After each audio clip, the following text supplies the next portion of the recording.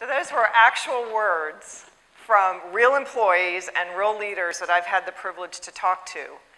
And they're expressing basically their challenge with each other. And I think what's really interesting when you listen to those quotes is they're not that different. When you hear the leaders speak and then when you hear the employees speak, they're saying the same thing. And what are they saying? They're saying that I want a little more understanding, a little bit more compassion for my position, and a little empathy would go a long way, right? So two different voices, two different perspectives, but basically saying the same thing.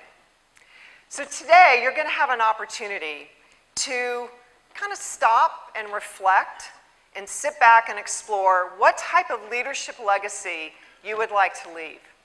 Because you get to choose that. And today is the time to start that process if you haven't already. Because of the complexity of the business, it's getting more and more challenging for us to lead it and to lead a team to get anything done, right? I mean, you know, leadership was so much simpler before. So much simpler before, but today, it's just not. They were dealing with, you know, matrix organizations, downsized structure, 24/7 work weeks, intranets. It's crazy, and the speed is unbelievable, right? So what does that mean? That means as leaders, we have to manage all of that complexity. And how are we going to manage all that complexity? What is it going to take to do that? Well, I think what it's going to take is tapped in, tuned in, turned on, emotionally connected, and highly engaged employees, or we're not going to pull this off. I mean, you're going to have to be able to tap into all those possible resources because we don't have a lot of resources today. They're tighter and tighter. So that means you're going to have to tap into the creativity of all those people on your team in order to literally pull the rabbit out of the hat and make it work. Would you agree with that? Yep. Yeah, it's what it's going to take. All right, so then we go, how do we find those people that are tapped in and tuned in and highly engaged and emotionally connected and motivated to want to work for you, not have to work for you? And there's a difference. There's a big difference. If they have to work for you, you'll get compliance for a while. But if they want to work for you, you get commitment.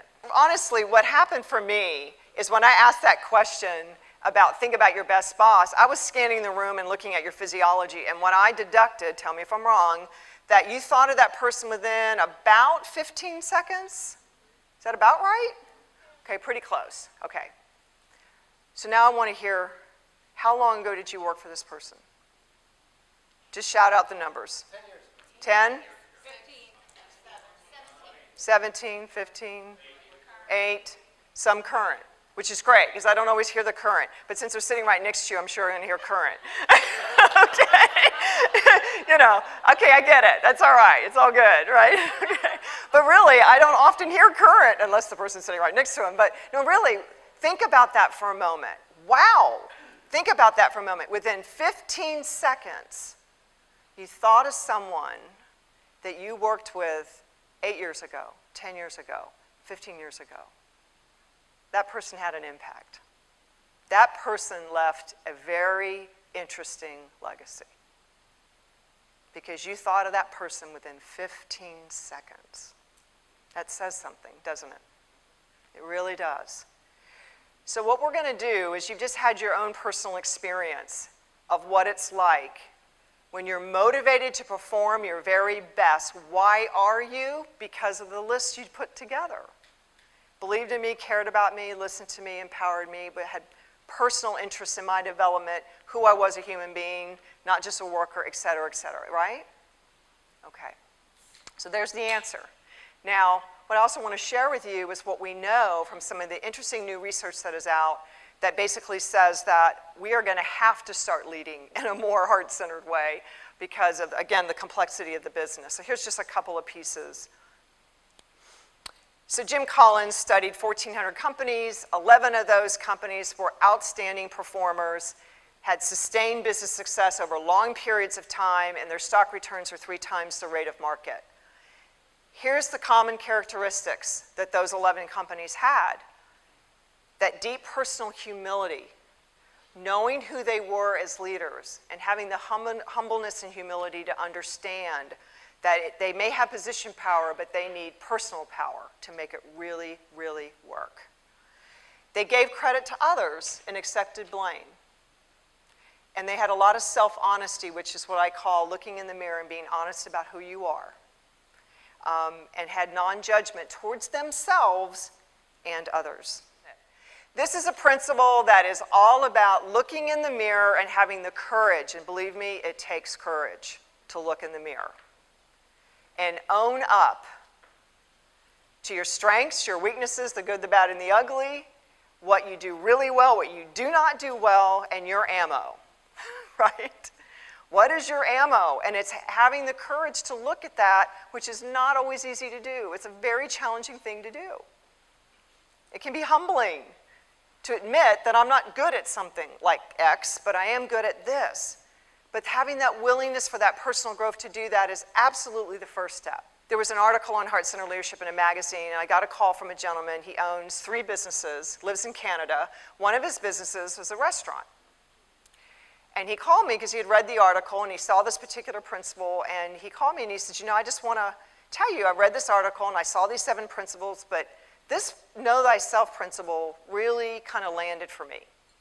I said, well, that's great. You know, what is it about that particular principle that's meaning so much to you? And he says, well, you know, one of my businesses is a restaurant, and I fired 3 general managers this year. Within 1 year, he went through 3 general managers, and now I'm kind of wondering if it's me. And I'm thinking, yes, it is you. You know? I'm going, yay! I mean, this is music to my ears to have somebody just ponder, just at least ponder, what part of this situation do I have to take personal responsibility and accountability for? It's not beating ourselves up. I would never suggest that. But you do have to ask the question, if I'm going through 3 general managers in a year, what part am I playing in this dynamic? Because there will be a part somewhere. What we've learned is that the health of managers makes a difference. We wanted to take a look at leaders holistically, mind, body, and spirit. They're the human being who has to lead, and there's all kinds of pressure in this role, as you know.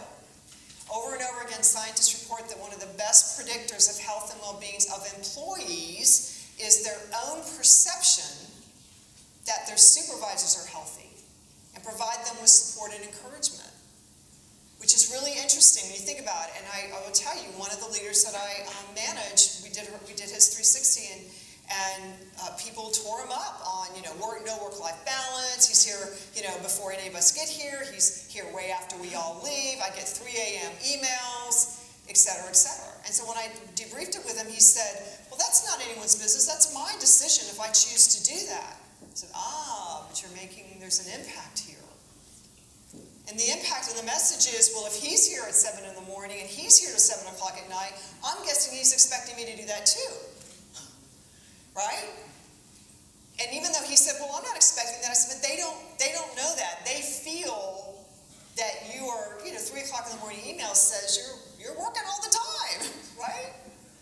And so the beauty of that day, though, was for him and that team to come together and have the authentic conversation about why the 3 a.m. emails, what the impact of that was, and that they could make some differences around that.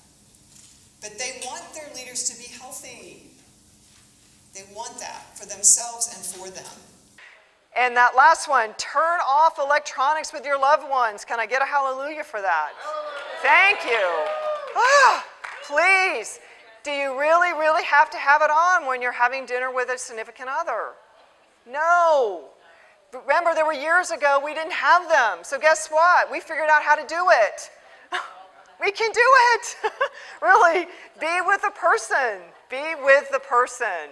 Not this person and 4 more people. Oh my gosh, it's crazy, right?